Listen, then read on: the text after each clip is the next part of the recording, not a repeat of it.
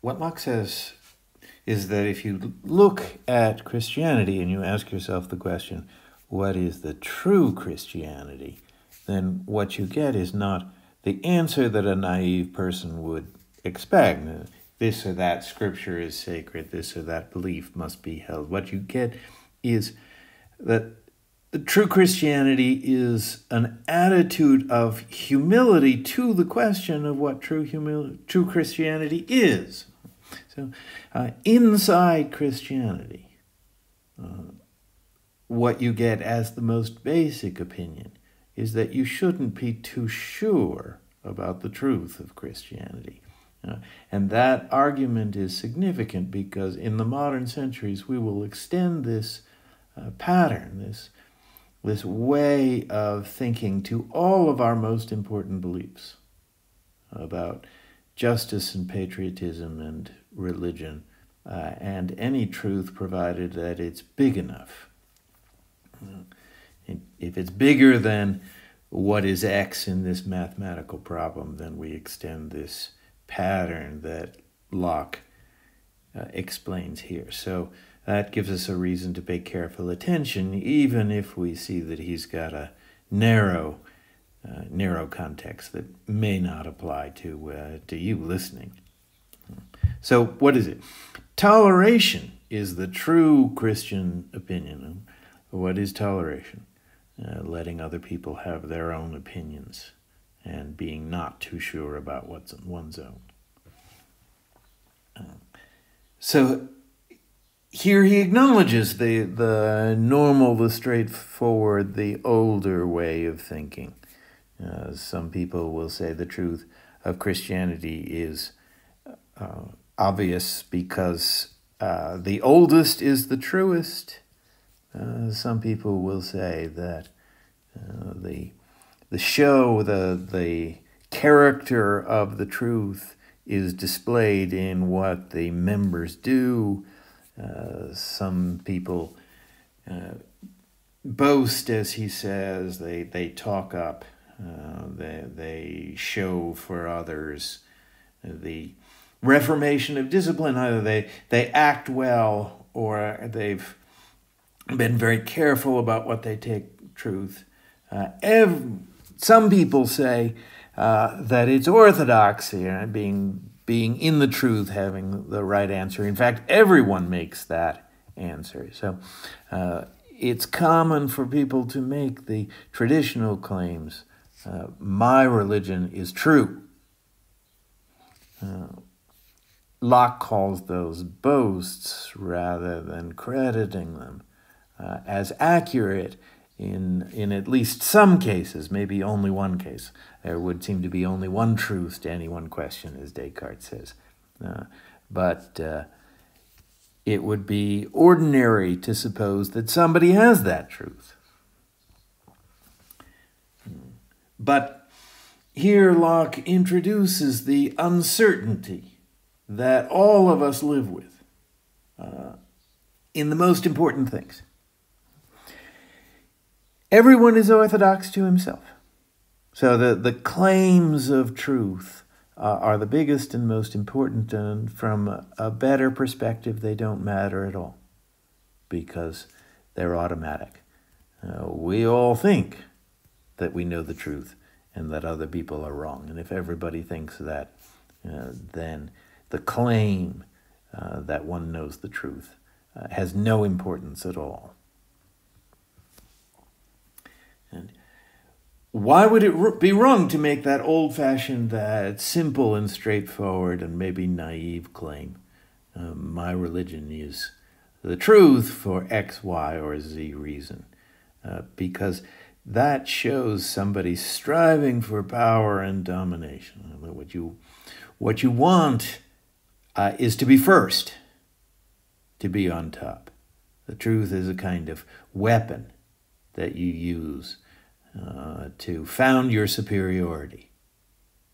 And this you may recognize as the common modern attitude, that to have the truth gives you a certain authority, and therefore one should work hard, one should strive to have the truth. That would be an old-fashioned attitude. The modern attitude turns things upside down. To claim to have the truth is a bid for authority, an attempt to get yourself authority. And we should all be suspicious of that because each one of us is owed our individual liberty, which includes our right to find the truth for ourselves. So, and it will be good for you to recognize that those are just opposite answers. And that to try to face which of those two opposite answers is the best. Is it simply correct to accept that questions have answers,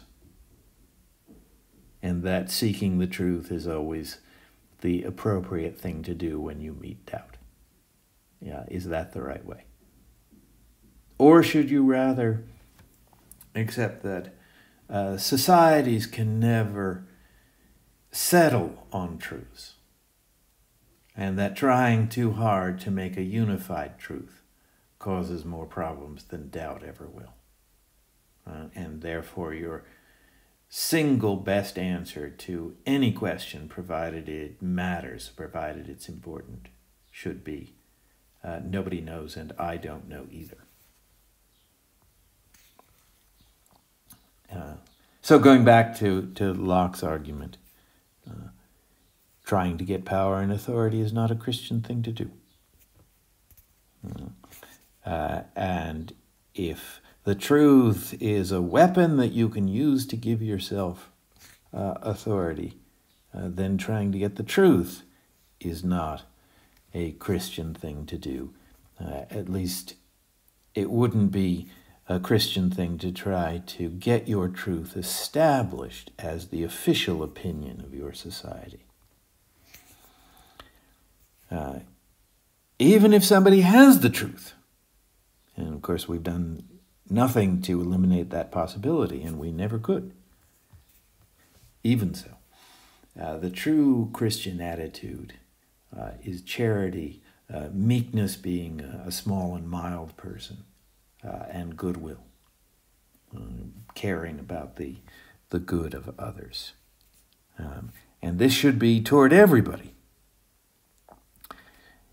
Toleration is not something simply shared among Christians, but should go to all human beings.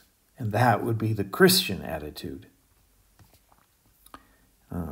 That if you don't have this humble attitude, then you're not behaving the way Jesus did.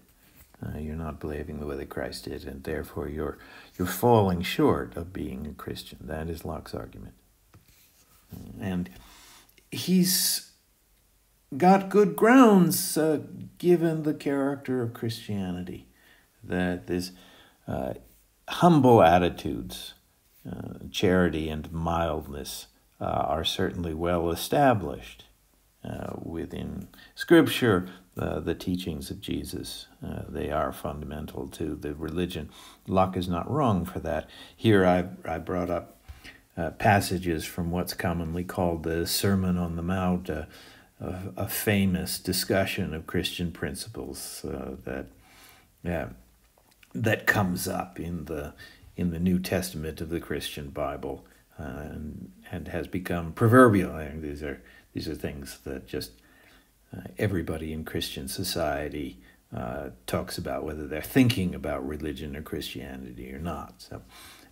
So what does Jesus say? I mean, just review these, and the point again is to back up Locke, that if he says Christianity means being humble, he's not just making that up, but he has good grounds. So Jesus says, you've heard it said, an eye for an eye and a tooth for a tooth. Right? That's the traditional law, and it's a stern law. It's a proud law, that you pay back an injury for an injury. But what is the Christian attitude? Do not resist one who is evil. So that's the humility. Don't fight back against evil.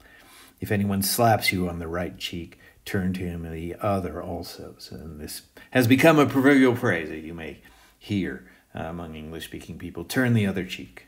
That is religious advice.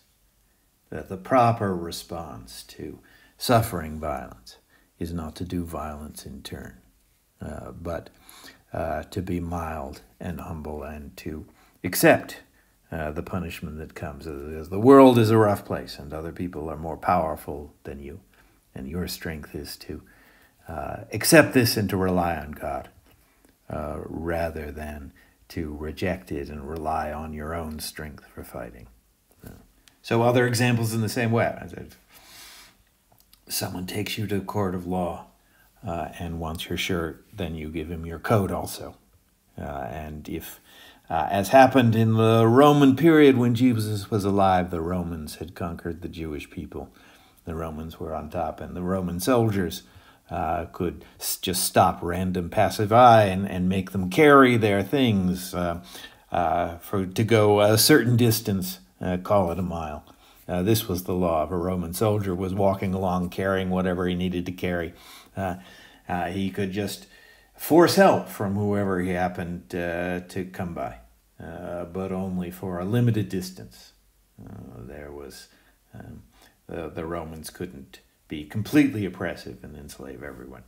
And Jesus says, not what one might expect. We should fight back against this tyranny, that they can force us into free labor. Those Romans can force we Jews into free labor because they have the military power, and we should fight against this. What he says instead is, if they ask you for the limit, do this work for me for 1 mile, about 1.5 kilometers.